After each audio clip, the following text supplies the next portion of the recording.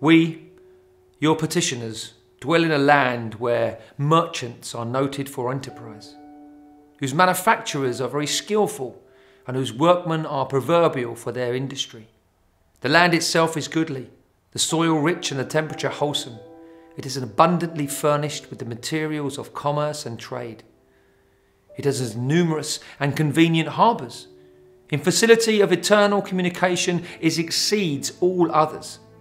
For 23 years we have enjoyed a profound peace, yet with all these elements of national prosperity, and with every disposition and capacity to take advantage of them, we find ourselves overwhelmed with public and private suffering. We are bowed down under a load of taxes, which notwithstanding fall greatly short of the wants of our rulers.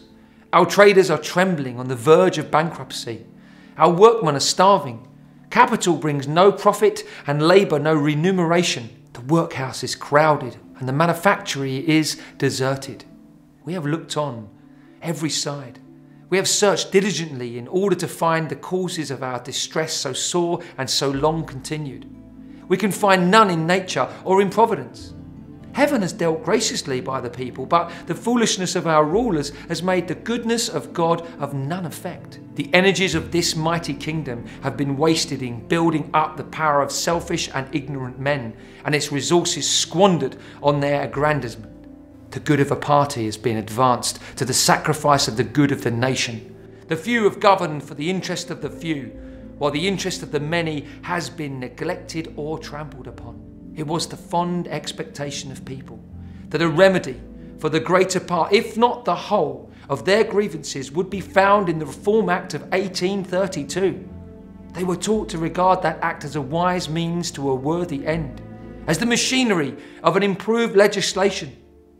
They have been bitterly and basely deceived. The fruit which looks so fair to the eye has turned to dust and ashes when gathered.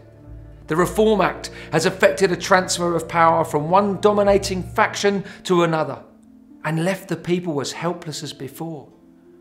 Our slavery has been exchanged for an apprenticeship to liberty, which has aggravated the painful feeling of our social degradation by adding to it the sickening of still deferred hope.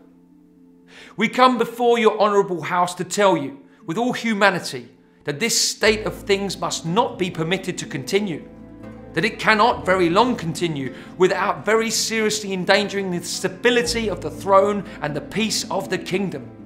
We tell your honourable house that the laws which made food dear and those which, by making money scarce, make labour cheap, must be abolished.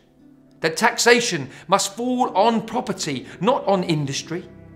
That the good of the many must be the sole study of the government. When the state calls for defenders, when it calls for money, no consideration of poverty or ignorance can be pleaded in refusal or delay of the call.